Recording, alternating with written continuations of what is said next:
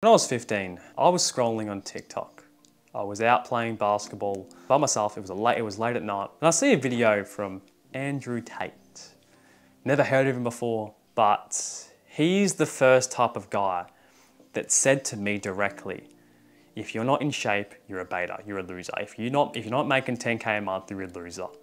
Right? If you're not getting chicks, you're a loser. Yeah. This was old Tate when he was a lot less mature. And that got to me so much. I'd always looked at myself as, a productive individual. Right? I was working hard, I was 15, I was already on the right path. But when I started scrolling on TikTok more, because I started posting on TikTok, this led to me developing an addiction of comparing myself to other people on a daily basis. Because I thought I was doing so well, but I've realized, shit, I'm really not doing that well compared to these guys. I'm making 50 bucks a month, comparing myself to people who are making millions. Now I'm gonna come back to this story later because it's very important and it's the root of everything that I touch on in this video. So 2 years later, 3 months ago from this point on, I was at 10,000 subscribers on YouTube, and overnight, I had gained about 500 subscribers overnight. The most subscribers I'd gained in a day up to that point was like 400, I think it was. So 500 in a night was insane. I couldn't believe it. I went on to gain, I think, 1.5 thousand to 2,000 subscribers that day from a certain short videos that had popped off. And I only started to get more and more and more. It went from 3 to 4 to 5 to 10,000 subscribers in a day. And in a matter of 90 days, I'd reached 300,000 subscribers on YouTube. Out of nowhere. I was not ready for this. The responsibility I had now, to cater for 300,000 subscribers, I was not ready for it, bro. I wasn't, because my video production quality was like that of a 10,000 subscriber YouTuber. I'm not saying YouTubers with low subscribers make shitter videos, no, of course not. But I had more responsibility now. And that put a lot of stress on me. I've gotten used to it now, but when I first hit that goal, hit that number, I was just, whoa, like what the fuck? Like, yeah, I'm cool that I've had this success, let's fucking go, I'm very lucky. However, I'm not ready for this shit. I'm perfecting every single video, which is taking up mental space in my head. I'm going to bed late, I'm waking up late, my sleep is shit. I'm comparing myself to now, not just people that were under 10,000 subscribers doing better than me, but I'm comparing myself to everyone now, right? I'm comparing myself to David Gongin's mentality, how much money Andrew Tate makes, everything. Like, it's been a toxic mindset since I was very little, right? That's just me though. I am still struggling with that, but it's gotten a whole lot better, and I am very proud of myself for doing that. Right, getting better at that and comparing myself to who I was yesterday, because damn man, comparison is the thief of joy, and that's one thing I can take with me the rest of my life. I'm not saying this for you to feel sorry for me, bro, because I'm very lucky. I just wasn't ready for the stress of this, because I was only a 17-year-old kid. I had no idea what the fuck I was doing. So I asked myself, because I'm not resting, I'm just comparing myself in my rest period, I'm not actually doing anything productive, let's start reading again. Because I haven't read a book in 2 months, right? Because I've just been spending all my time creating content. I pick up a book, and its name is Discipline is Destiny by Ryan Holiday. I read through that book, and one chapter really sticks out to me, or two. One about balance and one about perfectionism. The one about perfectionism basically goes on to say that the more you think about perfectionism, the more you seek perfectionism in your work, the less time you have, because the more time you spend on these little things that don't really matter, or the quality of your work decreases. And by work, I'm meaning in my scenario, the videos I make, right? Because the videos I make are pieces of art. Every single video is a piece of art. Same goes for music, everything. Because of this realization, I made a few other realizations as well. I looked back to when I was 15, I really wanted to make 10K a month. I really wanted to get in really big physical shape. And I just wish I asked myself why I wanted that.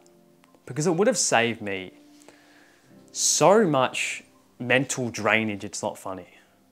Yeah, self-improvement is meant to be productive, it's meant to be about improving your life. And that's the soul, that's what it is, bro. But so many people take it too far.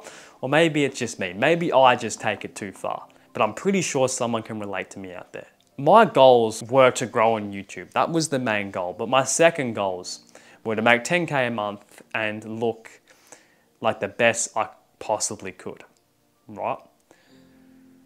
But why did I want that? Why? Why did I want 10K a month and to look the best I could and get all these chicks? It wasn't because I actually wanted it, bro. What I wanted was to grow on YouTube and inspire a generation. That's what I wanted. The money was just a bonus for me at that point. My goal was to inspire a generation. But I just wanted that 10K a month to get all these chicks because somebody else wanted it. That's what so many people struggle with, bro. Well, not struggle with, but that's what so many people want. They want things because other people want them. And that's what I'd say is genuinely making me dislike the self-improvement community. Self-improvement is not bad. It never was intended to be bad. However, some people take it too far. Ambition is a very good thing. Like, no ambition kills people. If you have no goals, that kills people, but too much kills people too. Yeah, really think about it. Too much ambition can kill you. Going too far, stressing yourself out over the little shit that don't actually matter, might not be physically, but it's mentally. And I experienced a little bit of that. Too much ambition. So I came back to my values as a kid. The 14-year-old Jack, 15-year-old Jack, when he discovered this self-improvement path, he wasn't comparing himself to any other people. He wasn't fighting for more success. And I asked myself, what did he want? He didn't really care about the subscribers. He wanted two things.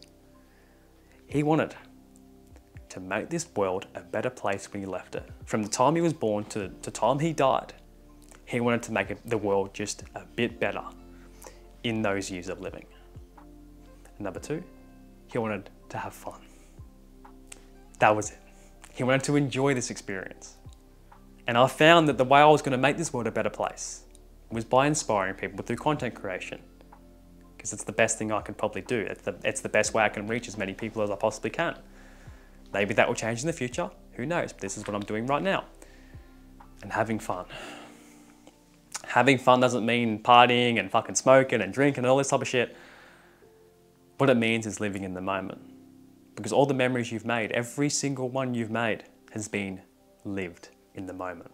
Every single one. You look back to a memory, there was not one memory you can think of where you lived in the past or the future. You lived in the moment. When you are in the mindset of improvement, bro, I want you to be fully present in the mindset of improvement. But when you are ready to live in the moment, when you are ready to have fun, have fun.